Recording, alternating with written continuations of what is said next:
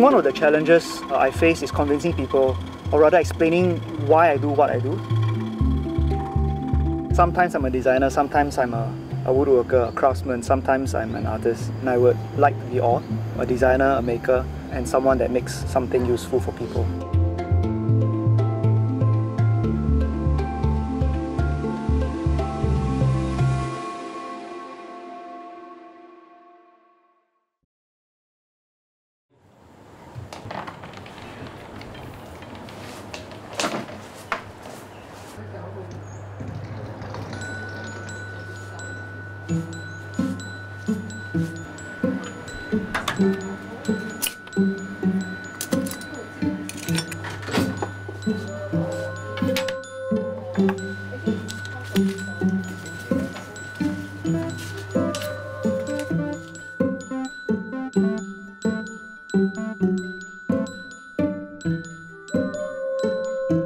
My relationship with timber is a very love-hate relationship.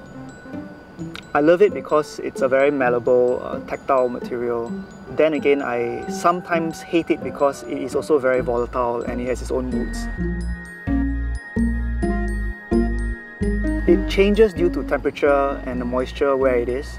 It can expand, contract, it can twist and turn in unexpected ways. So you have to really be very careful with the type of timber you use for a specific project.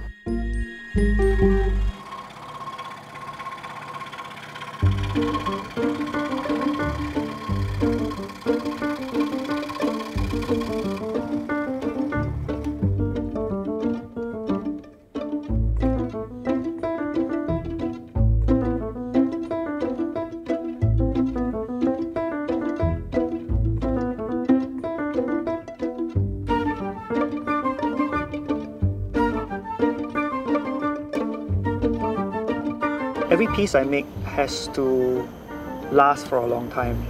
The intention is to have that piece passed down from generation to generation.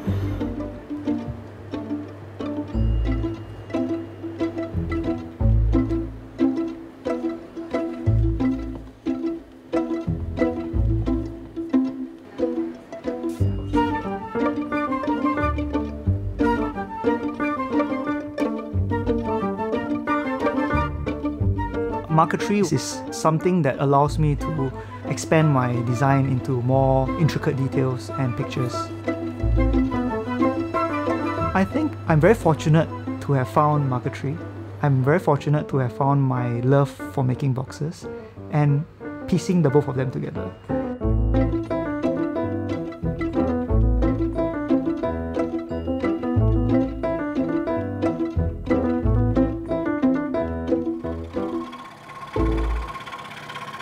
I decided to use motifs of lotus and colors from what you will normally see at a monastery in Bhutan, in that region. Then you put flowers here, we reverse flowers, so you have to double the petals on both sides. Try? What do you want to try? My hand cannot. You go, then I'll just move. Trace, like for example, this one, trace this. When I first started bookbinding in 2012, I needed a press of sorts to hold the papers together while I worked on it. So I asked Louis, I'm like, can you make me something that has like 2 pieces of wood and some screws so that it can just clasp the papers together while I worked on it. I tried making one for her. That's how it all started, that one press. When I finished that press, it was very ugly, but I was very accomplished. I feel very empowered because I actually could make something and it was useful. I think the whole journey started when I wanted to make that ugliness beautiful. When Louis started woodworking, he's focused very greatly on getting the techniques absolutely right. But as he progressed throughout the years, he has become more aware of artistic sense, design, and what his clients want.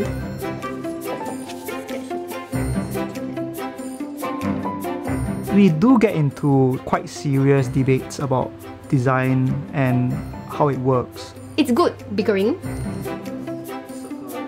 And that helps me see what I don't see. We have our strong opinions about the things. We bounce ideas to and fro, and it becomes usually very positive at the end.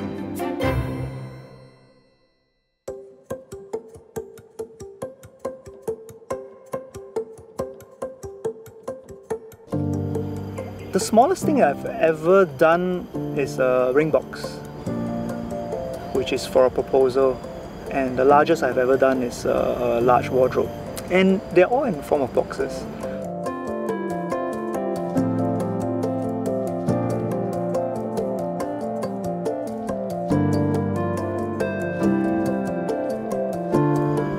To me, details are very important. There are so many things you can put in a box. For me, the most important part is to make sure that it has a wow factor. It's not just 4 sides and a lid. It could be in a form of design, it could be in a form of a secret compartment.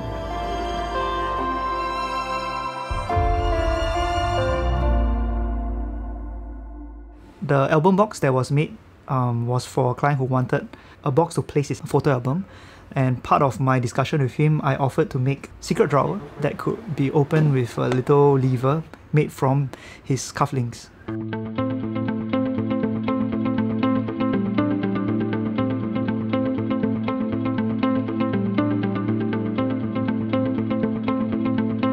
I think one of the most special thing about the box is that it seemingly looks like a cube, but when you open it up, it's a surprise.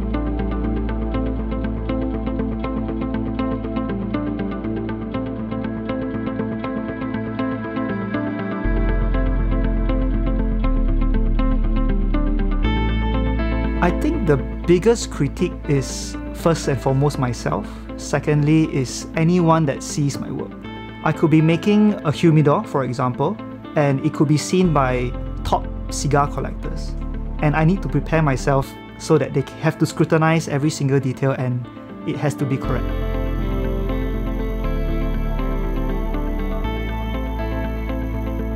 I think with every project that comes to me, every commission that comes to me, it is a learning experience. And I'm very thankful I have that opportunity to discover new things.